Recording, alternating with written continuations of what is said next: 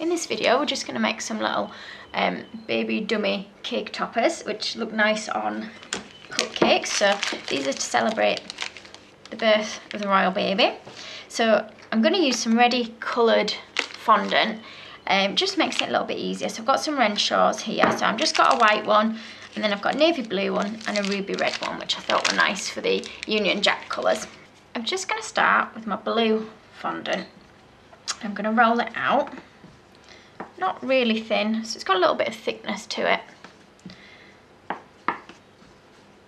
And I'm going to use a heart-shaped cutter. So I've just got quite a small one. You might want to go for them a little bit bigger than what I've done them. And I'll cut a couple out because I'll show you them with different coloured middles as well. I don't know if you can see on the screen, there's one there that I've made earlier that's just drying. We want something that's quite a basic shape like that. Now, you need something that's got a rounded or a curved edge on it.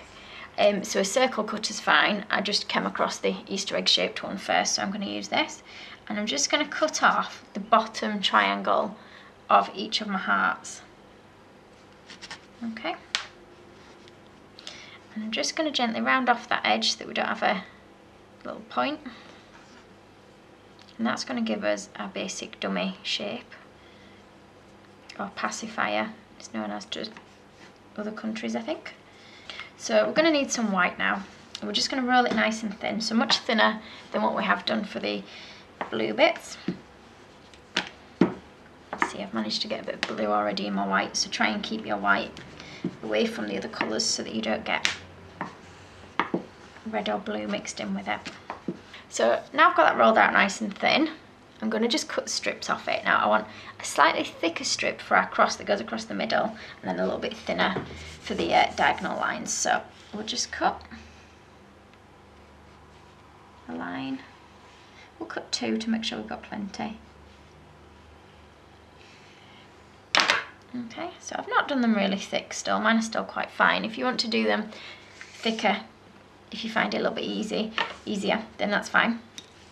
So I'm just gonna put some water on the blue bit of fondant where I want it to go. So I'm just making a cross on my fondant. And I'm just gonna lay that across the middle. And I'm just gonna trim it at either end where it meets the edge of your dummy. And then just line it up here. So starting underneath, I'm going to cover this middle bit anyway, so you won't see the join. Turn it around. Just cut a straight edge again.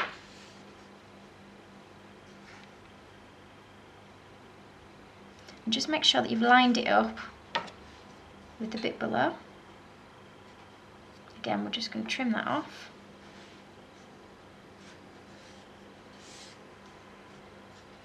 I'm going to cut a thinner piece now.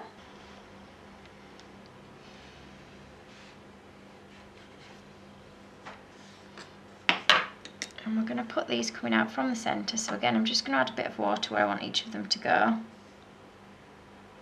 And I'm just going to cut a point at the end of my fondant so that it fits nicely into the centre bit. So we're going to push that into there like so. Again, trimming it off at the edge, and we'll do the same for the other three sections.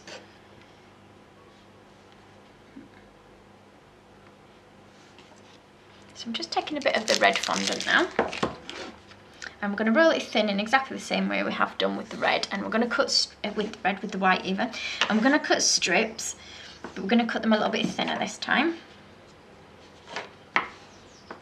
If it sticks to your work surface while you're rolling it, just stick a little bit of corn flour on and it should stop it sticking as much. So again, we're going to cut some strips. Just make sure they're a bit thinner than the white.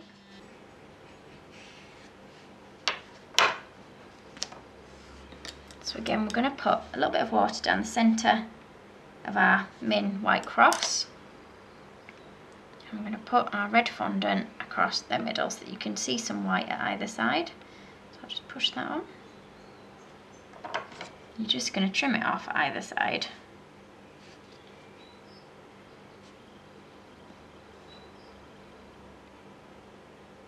So again, putting it on the bit that goes below, and some more on the top bit.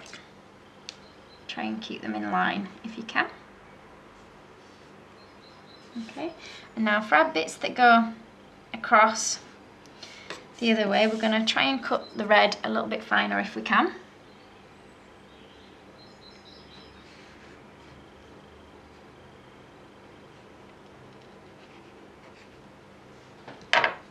So again, putting a little bit of water on so that it sticks in place.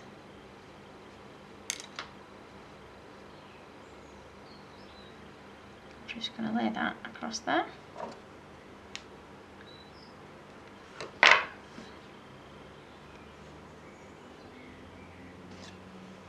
So once we've got the red on, we're going to take a little piping nozzle to use for a round cutter. If you've got a really tiny round cutter, that's absolutely fine. I've got a number 4 nozzle on here, and what I'm going to do is just push a little hole in the side.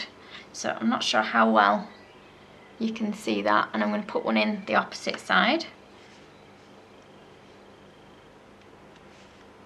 Okay.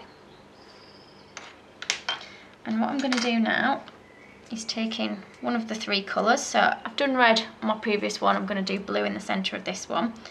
And I'm just going to roll a ball into an oval shape. So I'm just going to check I've got it the same size as what I've got my other one. I'm going to stick that in the centre of my dummy. So a little bit of water in the centre where it's going to stick. Okay, so once you're happy with the size, we're going to take a bit more and we're going to roll it into a long snake shape.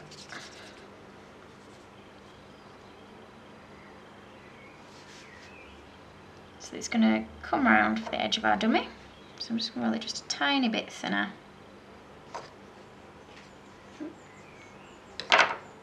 So I'm going to work out how long it wants to come. I'm going to have it so it just comes just below the dummy, so probably to about there.